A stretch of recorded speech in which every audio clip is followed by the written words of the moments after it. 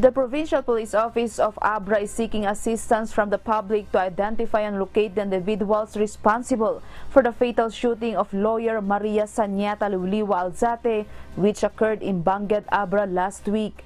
Police Major Daniel Puloy, the Chief of Public Information Office for PNP Abra, stated that the PNP is determined to solve the case.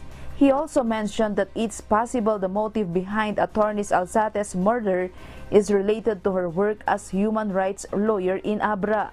The National Bureau of Investigation is also assisting in resolving the case. Doon kasi kami ma'am nag-uumpisa doon sa work ni Attorney Sanyata.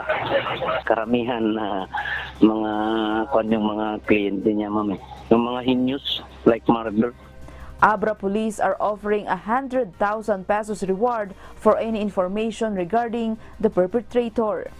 Yung sa Special Task Force Alzate natin, ma'am.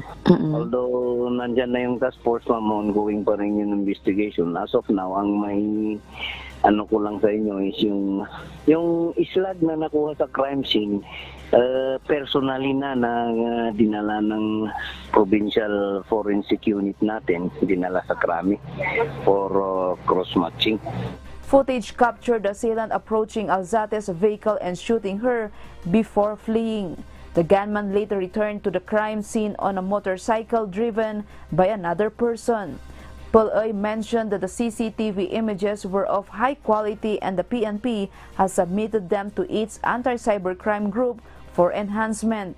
In the meantime, the Police Regional Office Cordilleras Top Cop extended condolences to the family of the slain lawyer and assured swift police action on the case in Abra.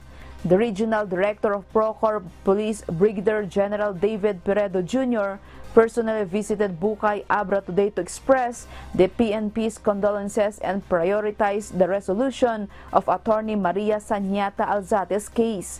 General Peredo also conducted a closed-door case conference with the Bukay Police Station regarding the status of the Special Investigation Task Group leading the investigation. He stated that PNP Abra has yet to determine the motive for the killing. Grace Flores, UNTV News and Rescue. We serve the people, we give glory to God.